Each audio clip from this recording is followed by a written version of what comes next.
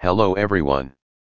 Uninstalling unwanted programs is one of the most common and important tasks that all laptop and desktop users perform. However, if you're new to Windows 10, you may not know how to remove each app. There are 3 ways in which you can remove an unwanted application.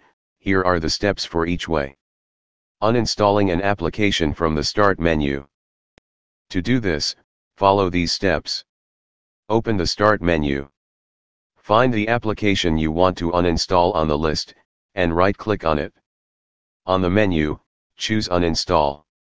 After this, follow the steps needed to complete the process.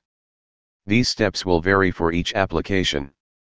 Second method, uninstalling an application from the settings.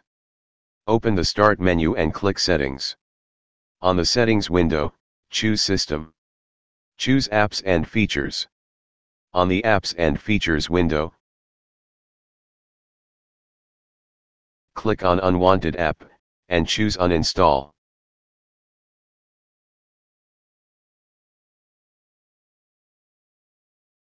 Third method, uninstalling applications from the Control Panel. Right-click on Start menu, and select Control Panel. Or open the Control Panel by searching for it in the search bar. After the Control Panel is open, choose Programs, then select Programs and Features. Programs and Features window will present a list of all the applications installed in your computer.